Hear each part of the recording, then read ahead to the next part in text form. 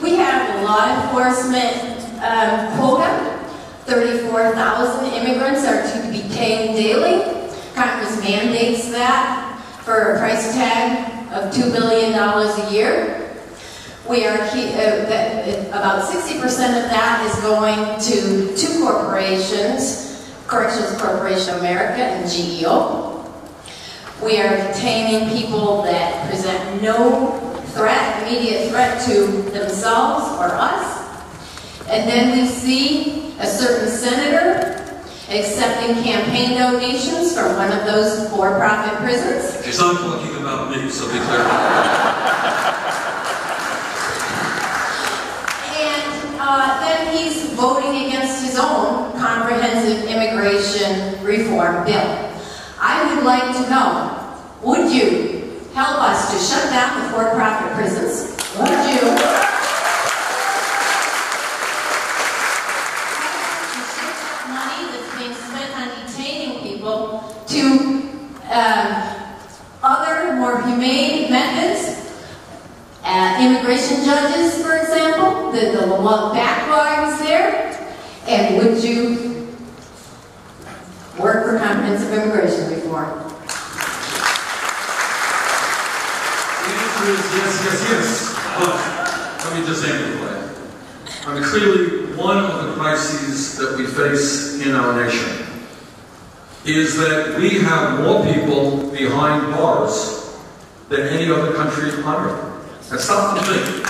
China is a nation who is 3 or 4 times larger than we are population-wise. It is an authoritarian communist country, and we have far more people behind bars than does China. And what we do in our jails is we run a great educational system. We educate people how to be even better criminals.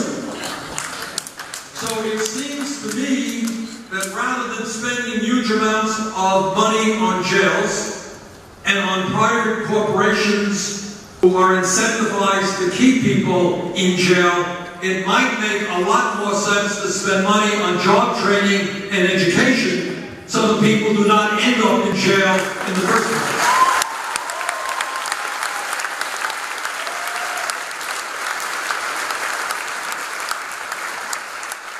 And yes, I am certainly in favor of comprehensive immigration reform.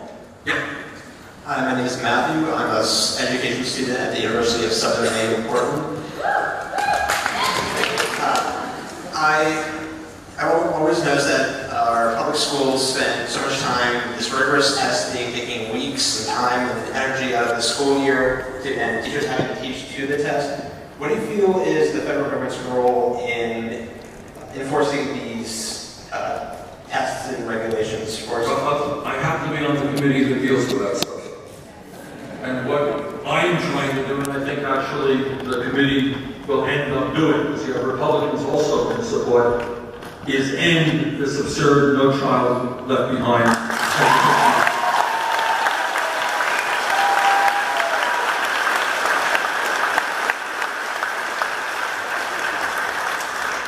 Your point is well taken. I can tell you in Vermont, I've met with many of the teachers. They are tired of teaching to the tests. They want a holistic approach to education, including arts. And I'm doing my best to end what has been a disastrous and failed experiment.